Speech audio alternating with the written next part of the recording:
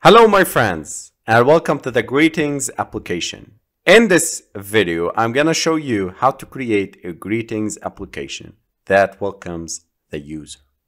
So the first step, we will start by layout design. So create the layout of this application using the layout editor in Android Studio. Then we'll move to the next step, which is declaring the views that we've created in the XML.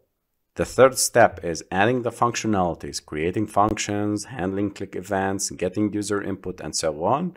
And the fourth step is running and testing the application, correcting the errors, the layout mistakes, and so on.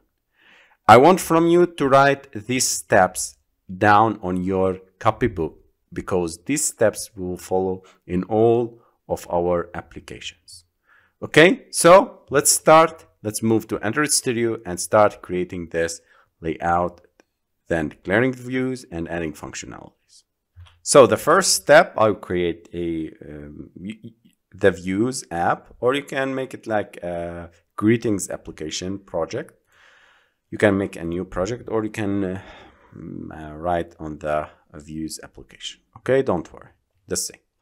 We will start designing the layout. So the first thing I needed is the edit text. I need an edit text that allows the user to enter his name. So the functionality of this app is the user enters his name in an edit text. When the user click on the button, it will display a toast message telling him that welcome Jack, welcome John, or whatever the name is. This depends on the entered name in the edit text. Okay, so the width would be match parent, the height would be wrap content, the ID would be edit text, EDT, and the hint, I will use the hint, please or enter your name. Okay, and I will close it by this forward slash and this arrow. Now I will add some constraints. I will drag and drop it here. I will drag this circle and this circle. So these are the attributes of the constraints. Okay, this is the constraint layout attributes for the edit text. Now I need a button. So I will create a button. Wrap content ID is btn, and the text inside it is called say hello. The background color, I prefer using the teal 700.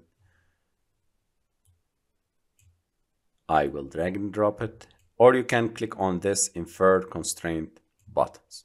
So you can see these are the constraints that are added directly.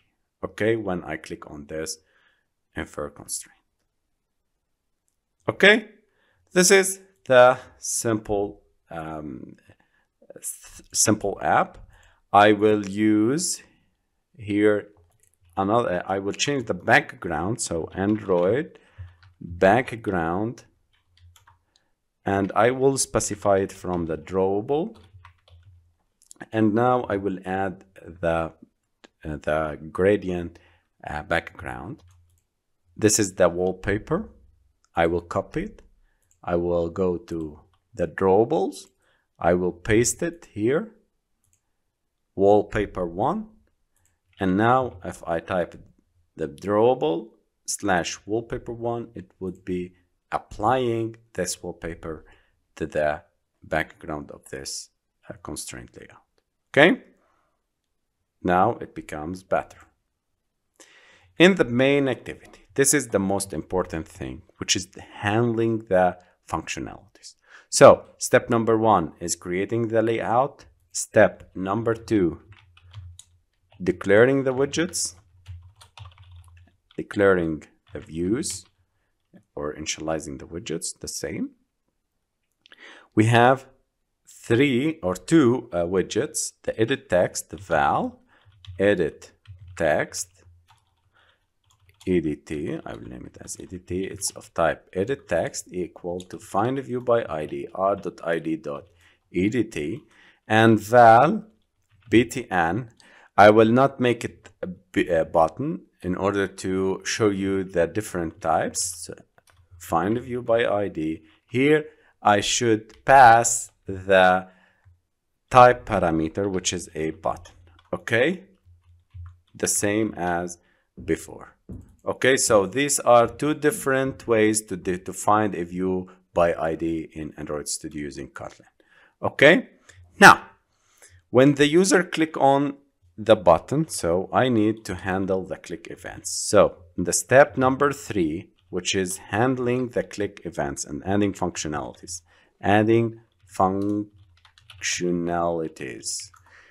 btn.set on click listener. Set on click listener, I will add here the code that will be executed when the user click on it. So I need to get and store inside a val or inside a var, the same, var entered text equal to edit text dot adt.text. Okay, then I will display a toast message, create a toast message dot make text, and I will pass the context as this. The second parameter is hello, and we need to use the enter text. I am making a concatenation here between the hello string and the variable that we've created and get it from the enter text. And the third parameter is the toast dot length long. Okay, and we call the message the show method here. Okay, the 3 parameters are the context, the text, and the length of the toast. Okay, and don't miss to call the show message. Okay, now let's move to the 4th step. I will run the program now in the emulator, and here we go. This is our application. If we enter the name Jack, if we click on say hello, the message hello Jack will appear. Okay, so hello Jack. If I change it to John, if I click on say hello, it will give me hello John. So congratulations guys, we've created the very first application, the functional and functioning application, which is the greetings application in Kotlin. So we've learned about the buttons, the image view, text views, and edit text, and how